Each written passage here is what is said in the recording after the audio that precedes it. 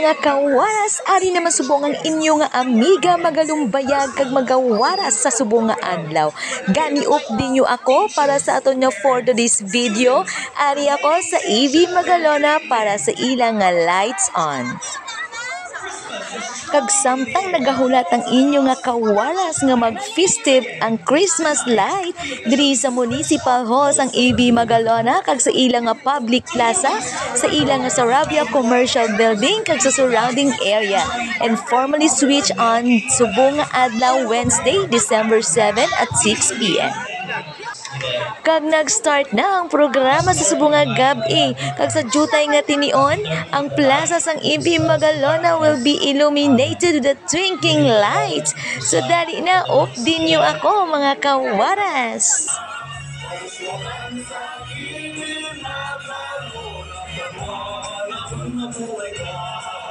Kag of course, this ceremonial switch on will lead by Mayor Marvin Malacon, and this program will be held in front of Municipal Hall.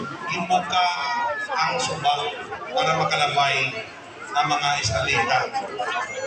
Kung saan buka-buka man pero ang matutod, tungod sa inyo kasimanwa, setting aside the pride, setting aside ang interest sa personal, kaisabya. Magpalakpakan na ito, nanditong stars. Kag ari na mga kawaras, after sang message sang mayor sang EV Magalona nga si Mayor Marvin Malacon, nag-countdown na para sa fireworks display that's shining in the sky and so beautiful to watch.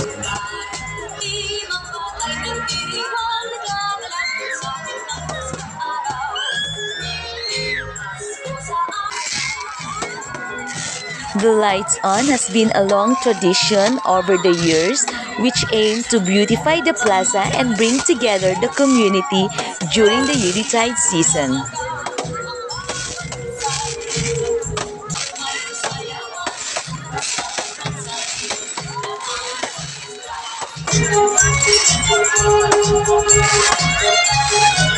Experience Christmas with its joyful atmosphere with thousands of glittering Christmas lights, colorful lanterns, or referred as parol in Filipino lingo, creative Christmas decorations, a night of shimmering lights, and a great place to meet up with friends, stroll along with family, loved ones, and take pictures.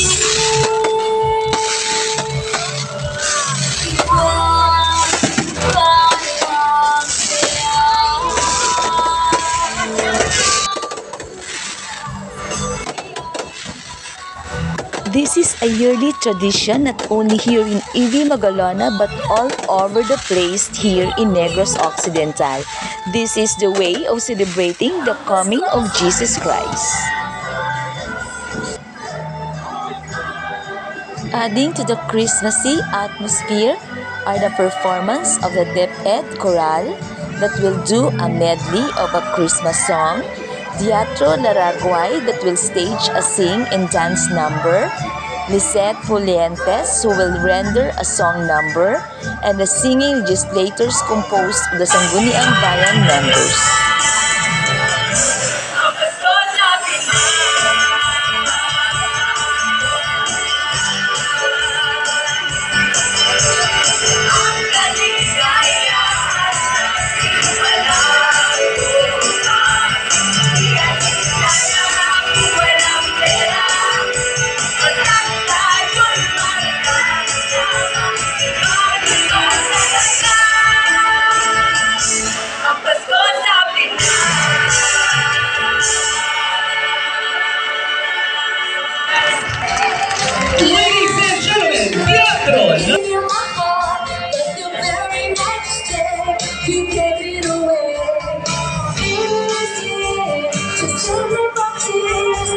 Dapat natin tandaan niya biskan ano pa Kadako sang problema nga magaabot sa aton nya kabuhi. Ang iban nagmalasakit, ang iban namatyan, kag ang iban ginbayaan. Dapat nga maripayon gihapon ang aton nya Paskwa, kay ang kahulugan sini wala man nadula. Ang gugma pag-ulikid, pagpangamuyo ay kag kamustahanay, aragid sa bibig kag buhat sang madamo nga tinuga. Kag maskin ang dughan gahibi sa kabudlay, ara gihapon ang yuhong gahatag kalipay.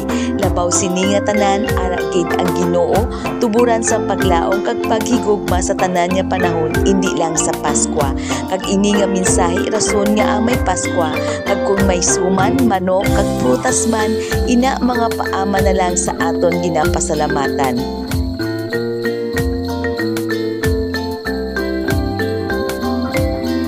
Hasta na lang diri ang aton nyo for today's video mga kawaras. Kakabay nga ang kasanag nga dala sini magahatag sang kapawa, paglaong kag positibo nga pananaw sa kabuhi naton.